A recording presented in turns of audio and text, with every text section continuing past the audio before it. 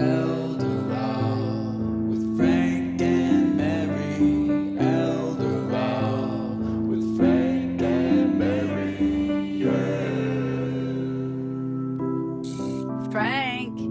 Frank, hurry. Mr. Bergeron's on. Don't forget the popcorn, Frank. Coming, dear.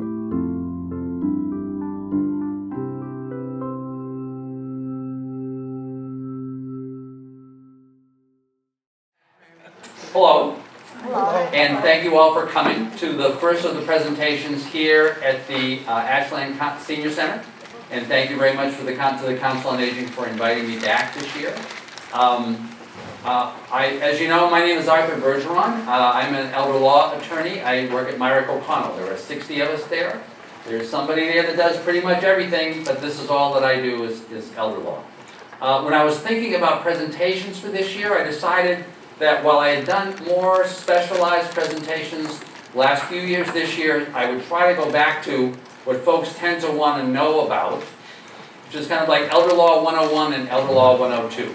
Elder Law 101, I thought we were doing today, but we're not. We're going to do that actually in the fall. Today we're going to do Elder Law 102. 101 talks about as you're slowing down, so what are the package of things that you may need to have? The basic, what are the documents, what are the kinds of, what do you want to be thinking about? Elder Law 102 is really about benefits. It's kind of like Benefits 101. So what is the totality of the programs which you as seniors may want to take advantage of and may be able to take advantage of them, and how do you do that? So as usual, I'm talking about my good friends Frank and Mary and their kids Peter, Paul, and Mary Jr. You've seen them before, and you know that they're very simple. They've been living in their house for a long time. Their goal is to die and be buried in the backyard. And all things being equal, if one of them dies, they'd like to leave everything to the other. And when the two of them die, they'd like everything to get divided up among the three kids. So the question is, if that's their goal, what should they be doing? And the most important thing is number one. I mean, it'd be great, as far as they're concerned, is if after they die their kids get something. But their most important thing is they want to be okay while they're alive. And if at all possible, they want to stay at home.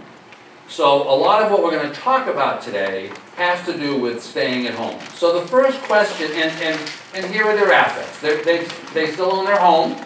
It's worth about $300,000. He has an annuity, Frank does, of $170,000. They have he has an IRA worth $170,000. They have an annuity of $100,000, and then they've got savings of about $75,000. So they have total assets, of $80,000. So they have total assets of $650,000.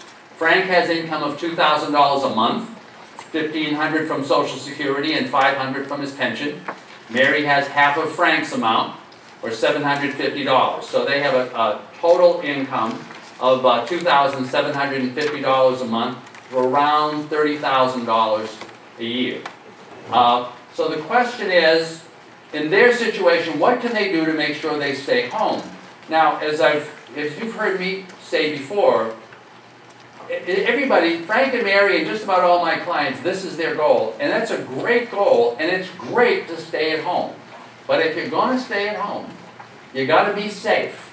You got to make sure while you're at home you're safe. You know, and there's a point at which you may want to think about assisted living or think about a situation in which you are safer than you might be at home, or you may want to be changing your home in some ways in order to make your home safer. So the most important thing is preserving and protecting your house. So that's what you want to talk about. Now, as a matter of fact, I know that I have brought, in the past years, I brought a wonderful woman with me named Carol DiRienzo, who has talked about, she's a nurse and her husband is a contractor, and they've talked about, they actually will go through your house if you're older, and for a fee, they'll kind of, you'll talk to them about what you're worried about, whether you have any kind of current limitations or disabilities or what you're worried about. And they'll actually kind of go room by room with you and say, so, you know, here are the kinds of appliances that you could change. This isn't just about the ramp, you know, in the front.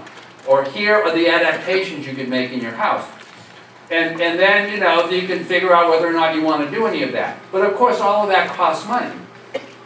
And if you're Frank and Mary, you got your house, but you don't have like a huge amount of extra money. You've got $325,000, and everything is going okay for you. You're earning $30,000 a year, so you're doing okay, but you're not like saving a lot.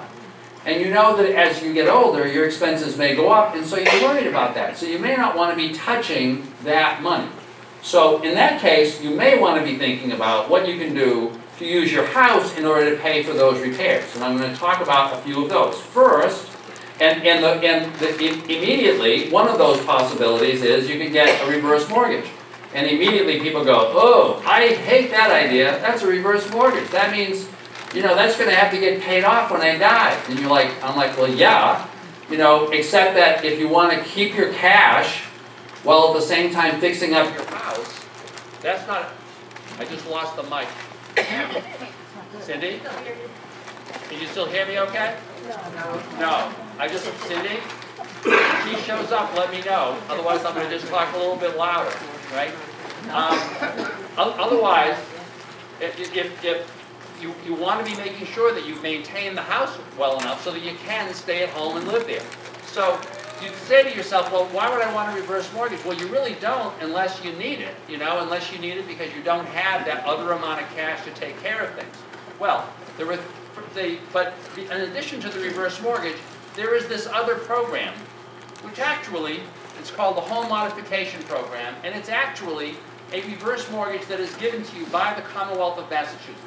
Your tax dollars at work. So let me tell you about that a little bit. So if you are over 62 years old, if you have a disability of any kind, and these people are very, very generous when they consider what a disability is, like an inability to get around the house, or an inability to do something in the house.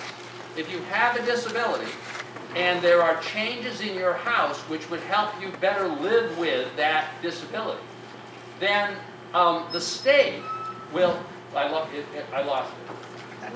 Still on. We're trying. She's going to continue to deal with that. Do you want the power? Do you want it? You don't. Then the Commonwealth of Massachusetts will lend you up to $30,000, right? Now, it's going to work the exact same way. Well, that's pretty terrific. It's going to work the exact same way that a reverse mortgage works, which is they'll lend you the money. You don't have to make any monthly payments. The bill is due when you sell the house or when you die. And the interest rate is either 0 if you meet an income criterion, or it's 3%. It's really low. And once again, it's up to $30,000 due on death or on the sale of the house. What is the income criterion? Well, it is 0% if you have a joint income. If you're Frank and Mary and you have a joint income, you're a family of 2, of less than $78,800 a year. That's a pretty hefty income. As it happens, it's more than twice Frank and Mary's income. I don't have a lot of clients that are getting regular income that is more than $78,800 a year. So just about everybody I know qualifies for this program.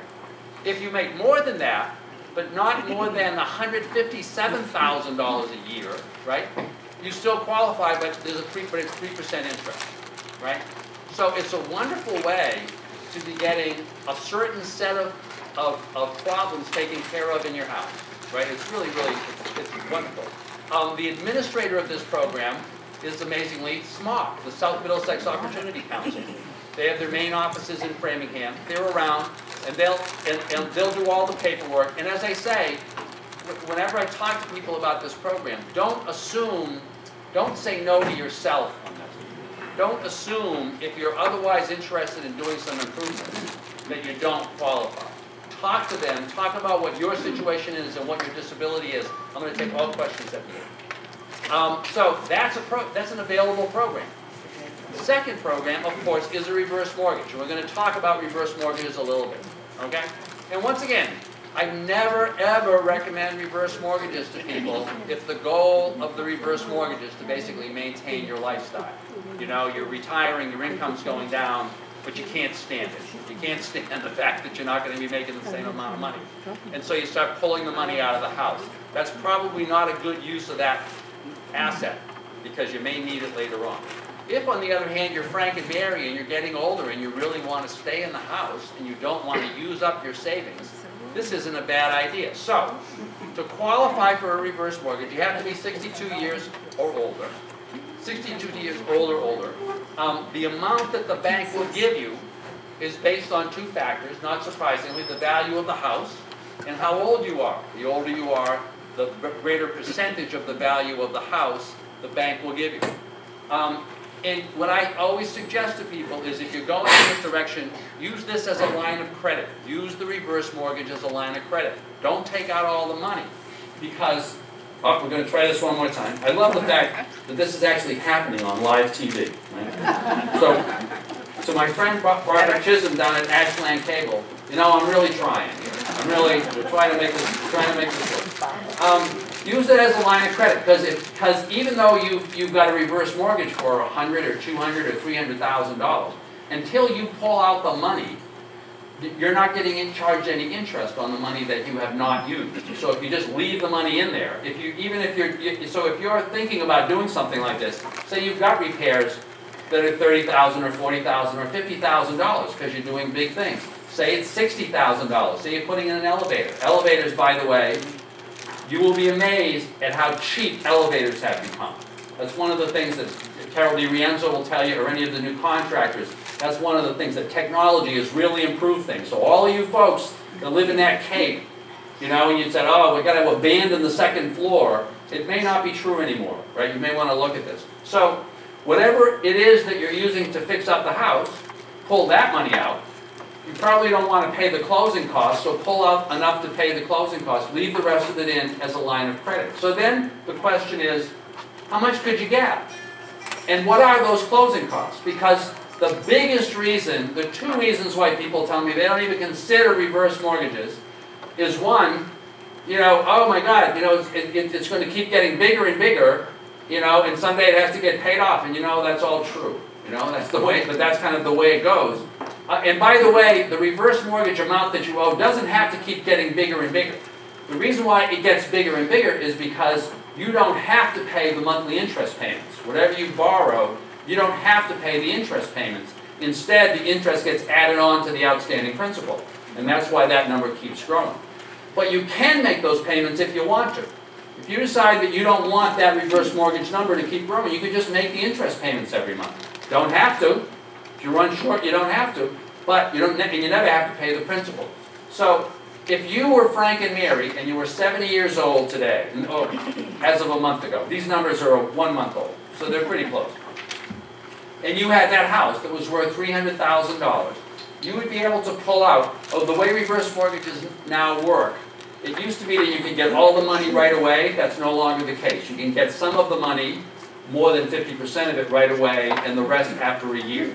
If you, and one other thing about the reverse mortgage, they're all about the same. You know, you see ads for them, you hear things on the radio, you see it in the AARP, all these different things, they're all almost exactly the same. And the reason is because the reverse mortgages are all federally insured by the Federal Housing Administration. So that if you actually do end up running up a bill that is higher than the value of your house when you die, the bank doesn't take the hit. The bank gets paid by the federal government, whatever they're owed. Because of that, the federal government regulates these a lot, right? So the rules are always about the same. If you were Frank and Mary and you were 70, you could pull out immediately out of that $300,000 house $103,000. And at the end of a year, you could pull out the rest, so that the total you could pull out would be $167,000. As of 30 days ago, the interest rate would be 3.7%, right? About, you know, they vary a very little bit.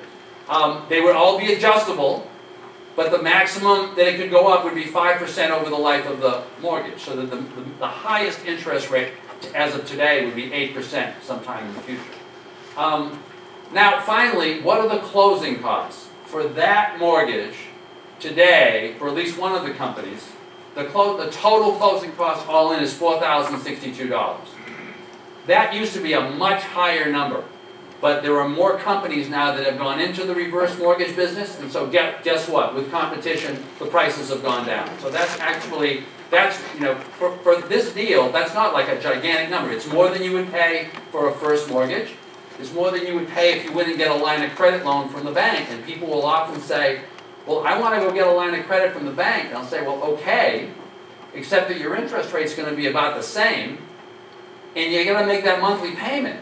You know, if you do with a regular mortgage at the bank, you've got to make the payment, otherwise you've got a problem. Whereas here, you never have to worry about the payment.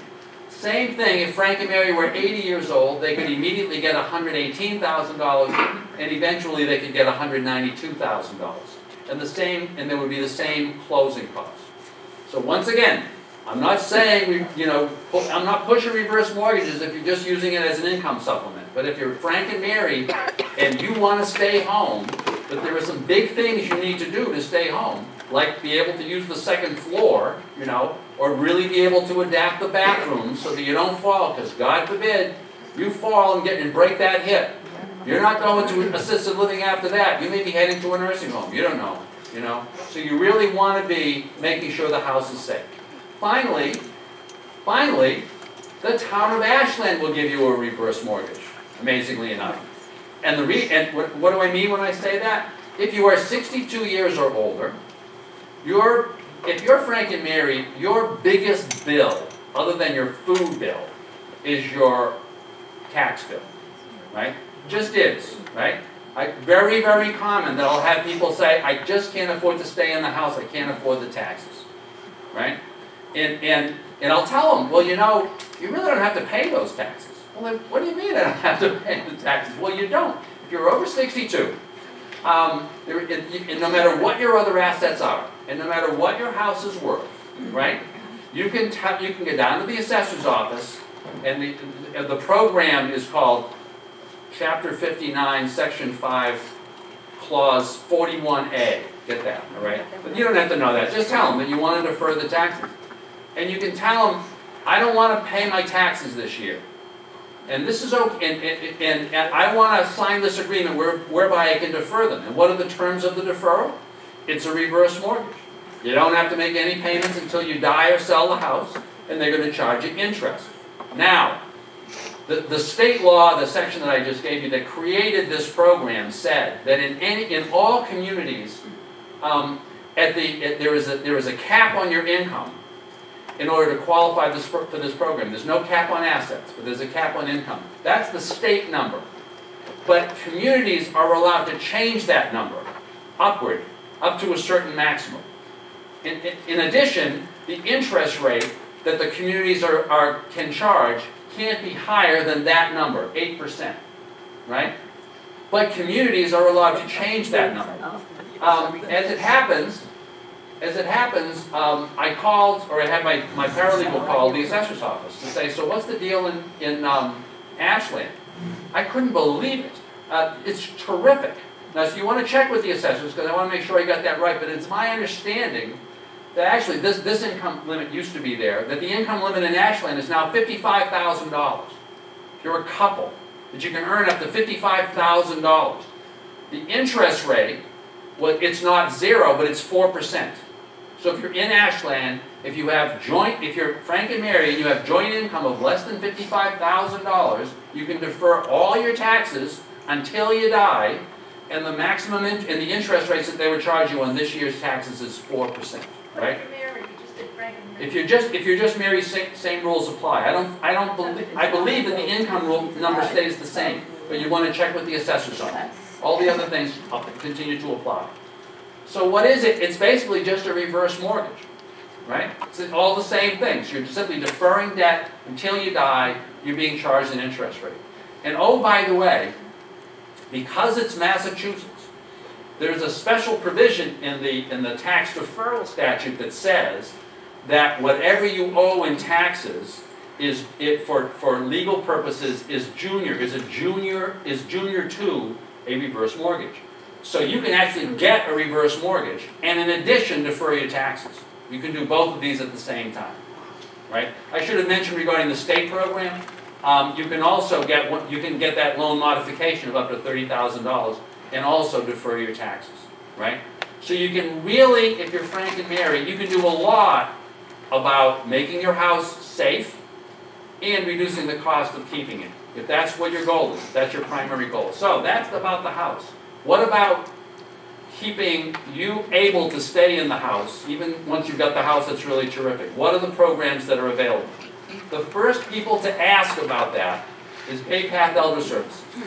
Bay Path Elder Services. They're the ones that can tell you all of the programs that can keep you at home. We've talked about some of those, and we're going to go through some of them. But the real bottom line is, if you're over 65, you just got to call these people, because it's no charge to you. Bay Path Elder Services, they are the Aging Services Access Point, or ASAP, that covers this region. They cover Ashland. They are paid by the state and the federal government to tell you what programs are available and then to provide the programs. They actually came into existence as part of the Older Americans Act back in the 1960s, which was the program that actually originally created Meals on Wheels. So that's what they were always known for. They still do Meals on Wheels.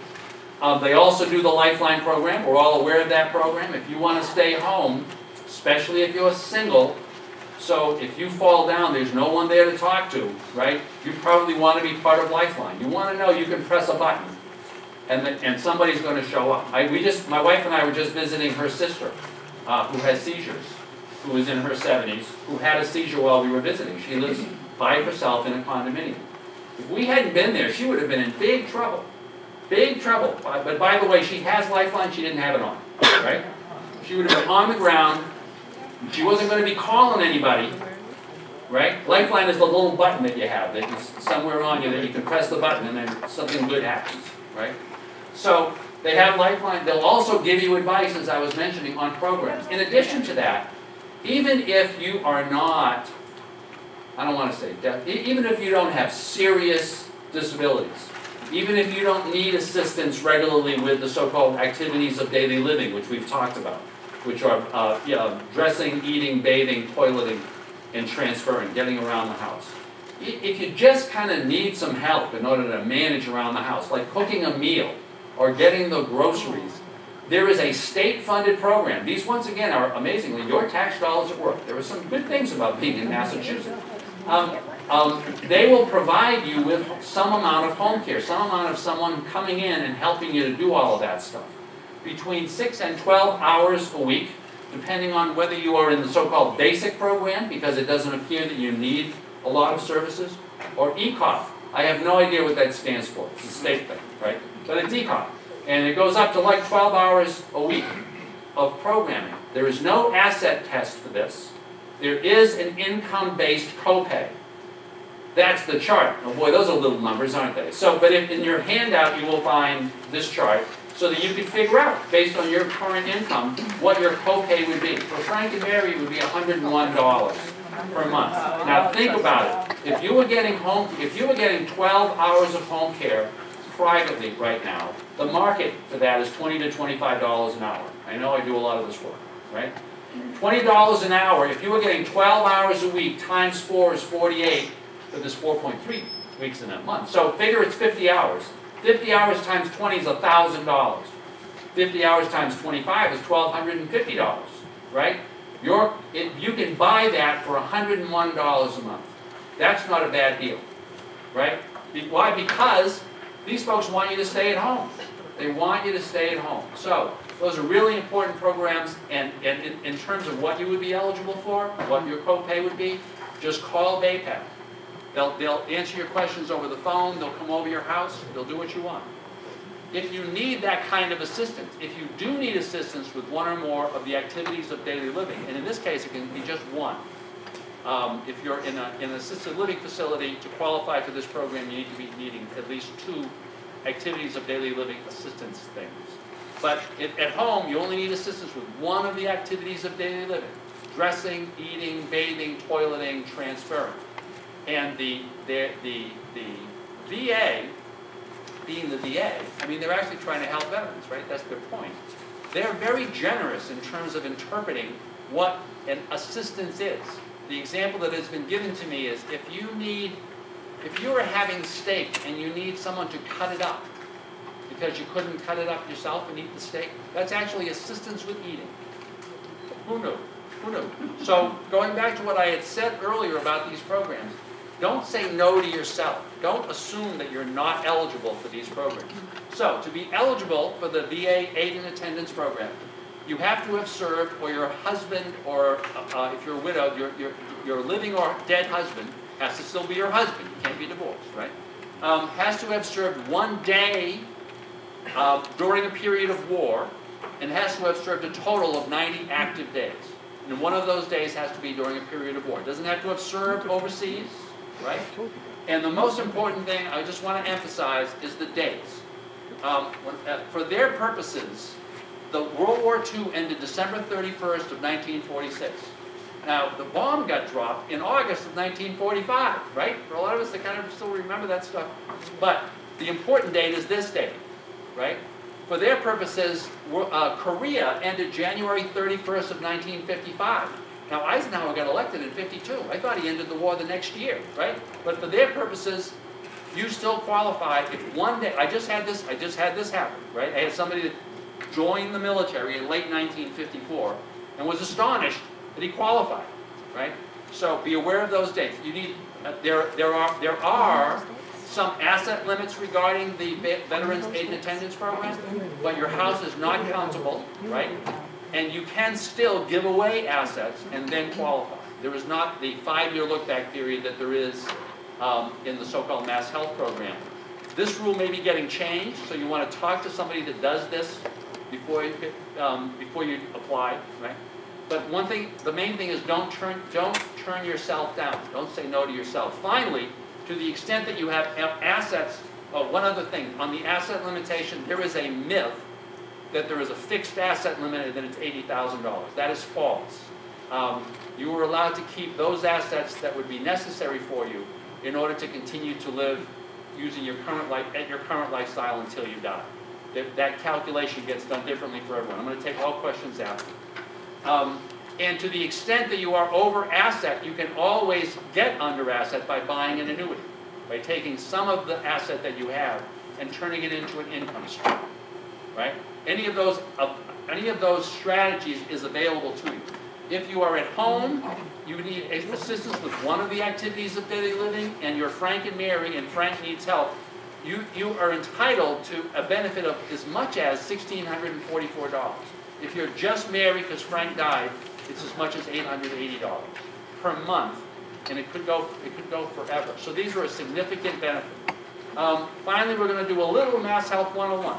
Many of you have heard this before. I'm going to do a quick quiz. Here's Frank and Mary. There's their assets.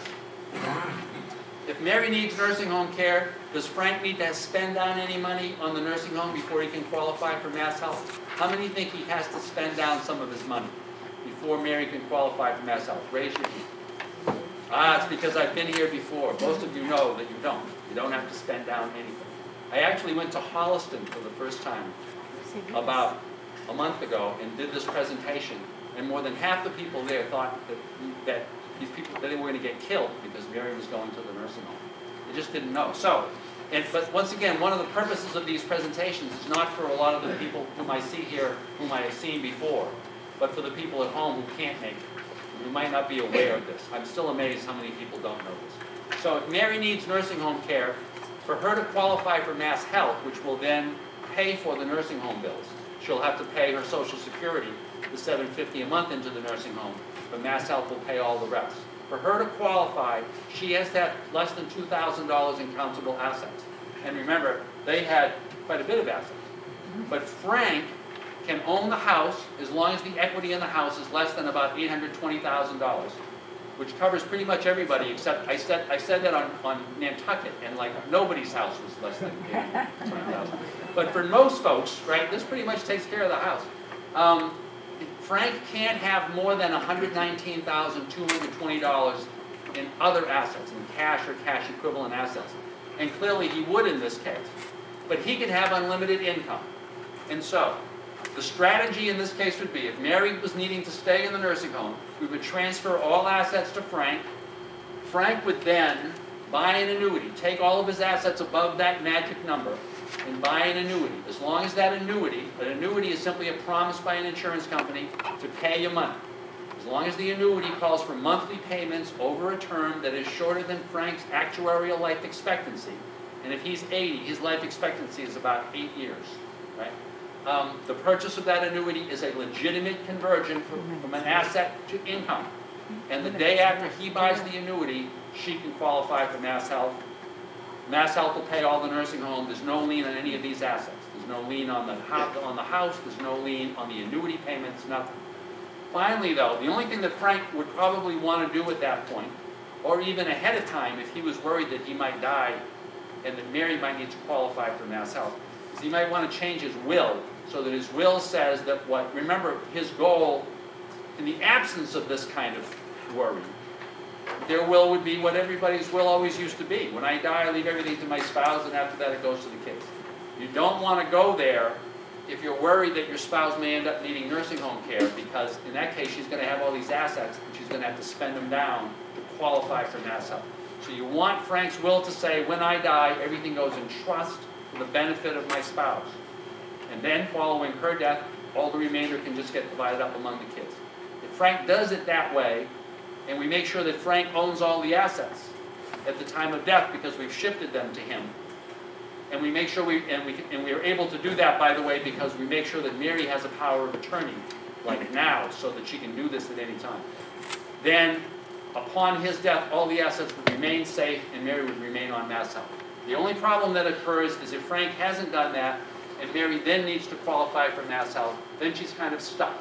We've talked about this before. If those were her assets, her only option at that point or her only option if she wants to protect any of this, is to transfer things out of her name, probably to her kids, to Peter, Paul, and Mary Jr., right? She may want to transfer them out of her name, and then she has to wait 5 years.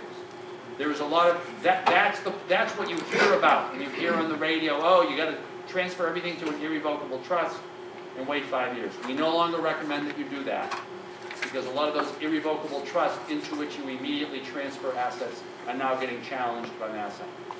And they haven't succeeded yet, the challenges, but we can feel it coming. So we suggest that people really do transfer assets to their kids. Have the kids, to the extent they think it's appropriate, create a trust with that money, naming themselves as beneficiaries. Beyond that, this is 102. This isn't the advanced course, so beyond that, I don't want to go into details. A couple of other things. In general, I'm not a fan of long-term care insurance because it costs a lot, and you probably can't buy enough to cover the bill. The long-term care insurance right now, the best nursing home, in my opinion, St. Patrick's. It is wonderful. I think it's because it's the nuns. The three great nursing homes that I've seen around here is St. Patrick's, Notre Dame du Lac, Worcester because it's the nuns, and there's a Jewish one in Worcester. I want to say Jewish families. I don't remember. It's on Salisbury Street, but they all run about $400 a day, right? So at $400 a day, you got to buy a really big long-term care insurance policy, right? And if you're Frank and Mary, if one of you goes to the nursing home, you don't need the long-term care insurance because you're going to be able to shift all the assets. And as long as Frank has put everything into his name before he dies, then even after his death, Mary can still qualify. So she doesn't need long-term care insurance. Once again, if Mary is alone, then her options are much worse in terms of protecting things. She may want to have long-term care insurance. In that case, I want to just mention this one particular kind of policy. If you own a long-term care insurance policy that will pay a minimum of $125 per day to the nursing home for a minimum of 2 years, and you then go into the nursing home and apply for MassHealth and tell them on the application that you do not intend to return home, just say no, say I do not intend to return home, MassHealth, the asset is the house is non-countable, MassHealth cannot put a lien on it, and MassHealth cannot file a claim against it after you die. The effect of that little dinky long-term care insurance policy protects all the value of your home, no matter how much it's worth. This actually is very popular in Nantucket, right? You could have a $3 million house. I just talked to this lady who they bought their house in the early 90s, downtown, $350,000, 1,200 square feet. Very cute. current assessed value $2.3 million, right?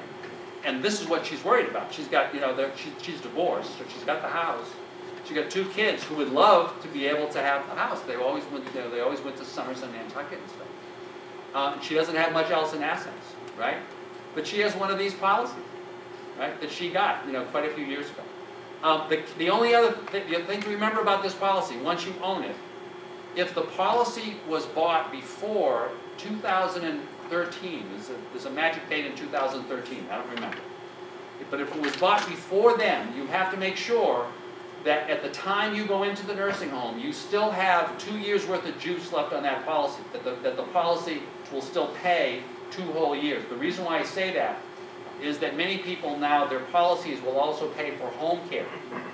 And that's why they buy them. Actually, when I talk to people about long-term care insurance, I tell them, ironically, it really isn't much use to you for the long-term care, for the nursing home, because the nursing home costs so much money. But a lot of times it's good to have a benefit that will cover you while you're still at home, because you really, if you're Frank and Mary, you want to stay home. Well, if you have one, say that they had a 2-year, say that Mary had a 2-year policy. Say Frank's dead, and Mary's, now going to go to the nursing home. She has to spend on her cash. She's got this house left. She's hoping to save it. She's got this 2-year policy, but she used home care for 1 day. For 1 day while she was at home, they paid the home care worker $125. She then goes into the nursing home. The policy is useless. It no longer protects the house. So you have to be aware that the policy has to say for more than 2 years, and there still has to be 2 years left on it when you go into the nursing home. That rule no longer applies if you bought the policy after that date in 2013. The legislature finally, actually we all worked on this through the Elder Lawyers Association, leaned on the legislature, said this doesn't seem fair that people have to worry about this. So they actually changed the rule, and as to any policy bought after that date, even if you used the policy all the way down to just 1 day left for home care benefits, as long as the policy originally provided for 2 years worth of nursing home care, it's going to protect your house. One final thing about these policies. If you have one of those real old ones, right? These policies have been being written since like the 1980s. The $125 a day rule changed, or went to $125 on March 15th of 1999. Prior to that, it was $50 a day, right? I just had this happen. It's funny because these policies, people put them in a drawer. They never think they're going to use them. So I just had to talk to a person, this lady's son and daughter-in-law, and the mother had been at home, and then she just now has gone to the nursing home, and the only asset the mother has left is the house or the condo, which is worth $250,000, and there's no mortgage. And so they came in. They said, "Oh, somebody told me to talk to you, but." Our mother's in the nursing home now, and we're just trying to figure. We don't think there's anything we can do about the condominium, right? Because the MassHealth is going to lien the condominium, because that's what they'll do. If you go to the nursing home, you say you intend to return home. MassHealth doesn't force you to sell the home, but they put a lien on it to make sure they get repaid after your death. So she said, we figure it's gone. And I said, so how old was that? And she said, we had this little dinky long-term care insurance policy, but that's not going to pay anything. It was like $60 a day, right? So I said, how old is that policy? She said, well, what difference does that make? I said, how old is the policy? She pulled out the policy, and it was 1998. And I said, here's a great, I got a great gift for you. The condo is safe, right? All you have to do is make sure when you file for MassHealth that you say on the form that you don't intend to return home.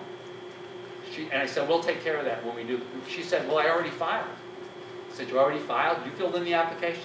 She said, yeah. I said, well, what did you say? There was a little box, and it said yes or no. Do you intend to return home? She's like nervous. I don't know. I don't know. She pulled out the policy. She had said yes, that it was her intention to return home. By doing that, if her mother-in-law got accepted, she was invalidating the usefulness of this policy, right? So I then said to her, I said, so has she been accepted yet? Have you got a notice?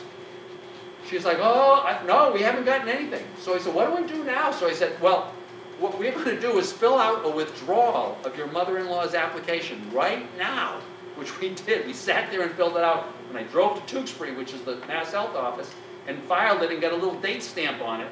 And then got up my courage and asked the caseworker to check the lady's name and see if she'd been approved yet.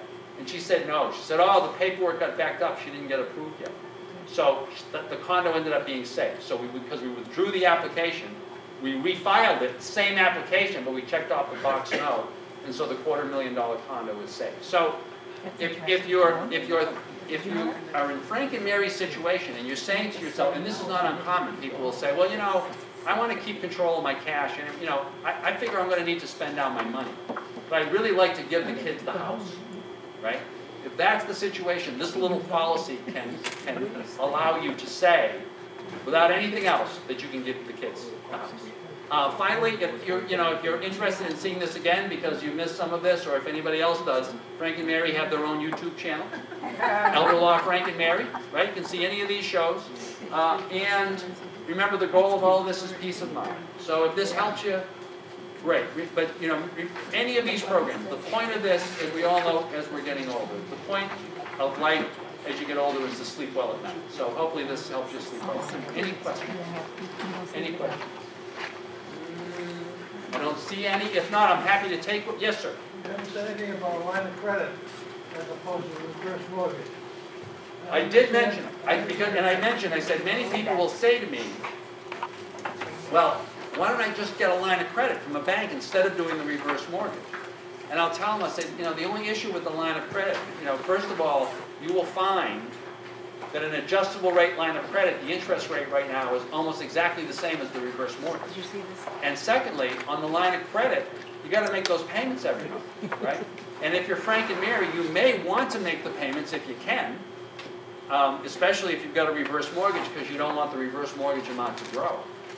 But if you can't, you know, if your bills, if stuff happens, you know, if you got, you got extra medical bills, or you need, you know, extra home care, if you can't, the nice thing about the reverse mortgage is you don't have to. So it's the same thing as getting a line of credit loan at the bank, except you never have to worry, oh, can I make that payment? And in terms of this goal, that to me is important, right? I want to know that I can sleep well at night. I don't have to think about that. If I want to make it, I can make it. So, but that's my reason. That's my reason. Yes, sir. On the VA aid incentive. Yep. You don't go as far as careers, Vietnam. There is a Vietnam. Yes, I didn't include those dates. You may want to check with somebody on that, and I can give you a name of a person to talk to. By the way, one of the and I know that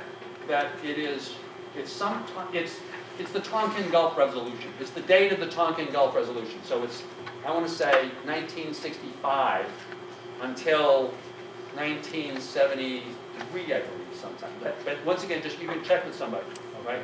Okay. Your veterans agent may know that, but also may not. The veterans agents for the towns are mostly trained in terms of knowing what the state benefits are to veterans, because they're paid by the state. They often don't know some of these details on the federal. But if you email me, I can also send you information for somebody you can talk to about it. Okay. And the other thing is that 30,000. Yeah. The home modification program. Home modification. Yeah. Can you have that plus the reverse mortgage? Or?